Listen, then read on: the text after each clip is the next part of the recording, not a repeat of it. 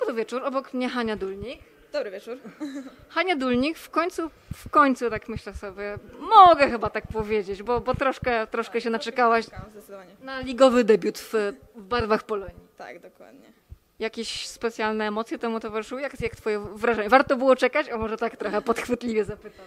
Myślę, że warto było czekać. Też troszeczkę nie do końca byłam chyba pewna tego, że to jest, czy to na pewno jest ten debiut, bo jakby nie do końca pamiętałam, jak to było w pierwszym roku w Polonii, ale gdzieś tak mi się wydawało, ale jednak wszyscy byli zaabsorbowani tym, że Alicja ma swój debiut, więc jakby też się na tym skupiłam, bo jednak jest to moja koleżanka z drużyny i bardzo fajnie było patrzeć na to, że ona też jakby doświadcza tych pierwszych minut w pierwszej lidze. Okej, czyli nie miałaś takiej presji tak troszkę, tak. Bo rzeczywiście tak, prezent... Gdzieś tam cicho, tak jak ja lubię, raczej gdzieś tam cicho z boku się przemknęłam. Okej, a to skoro wywołała się temat Alicji, były takie momenty, że ty gdzieś tam jednak byłaś akurat na ławce, a Alicja poczynała sobie na parkiecie. Jak w twojej ocenie sobie poradziła w tym debiucie?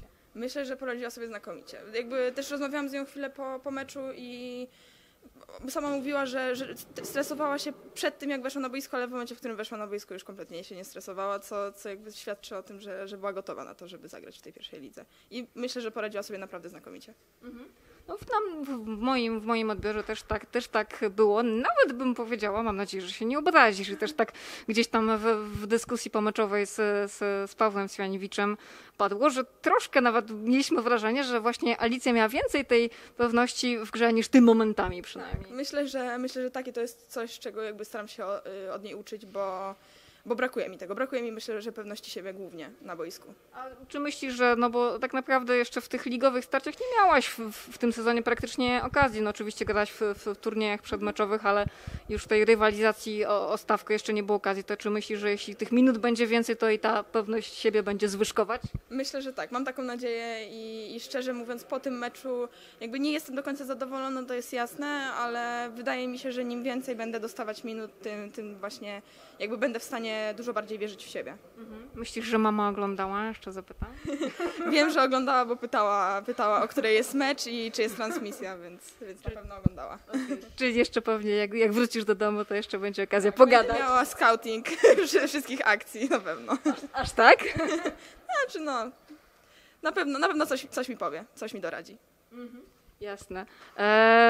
Przed wami intensywny tydzień, tak, bo w środę mecz z SMS Pezonko Szłomianki, a w nadchodzący weekend z Monpolem, Płock.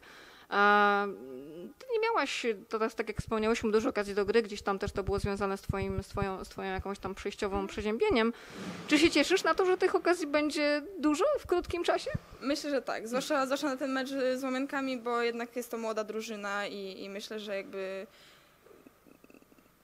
dostanę szansę w tym meczu. Nie wiem jak z Płockiem, bo ten mecz może potoczyć się różnie, bo też one mają 5 wygranych aktualnie, 0 porażek, więc no zobaczymy, ale jeśli dostanę minuty w Łomiankach i tam się w jakiś sposób pokaże pozytywnie, to może się uda też w sobotę zagrać.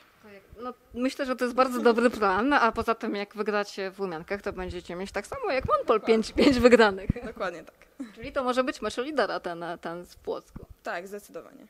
Okej, no to szykują się ciekawe spotkania. No szkoda, że siłą rzeczy bez udziału widzów, ale mamy nadzieję, że będą transmisje meczowe. Będziemy na pewno mocno trzymać kciuki, kibicować. No, dziękuję bardzo. Gratuluję jeszcze raz debiutu. Mam nadzieję, że rzeczywiście będzie jak najwięcej okazji, żeby cię oglądać na boisku i że też będziesz może mniej krytyczna do swoich występów. Tak? Także bardzo dziękuję za rozmowę. Wszystkiego dobrego i do zobaczenia. Dziękuję, dużo zdrowia. Również uważaj na siebie. Do zobaczenia. Jeszcze podziękujemy z Hanią, jeśli Hania nie ucieknie, to podziękujemy miastu stołecznemu Warszawa za współfinansowanie przygotowania i udziału koszykarek SKK Polonia Warszawa w rozgrywkach pierwszej ligi. Bardzo dziękujemy i do zobaczenia. Dziękuję bardzo.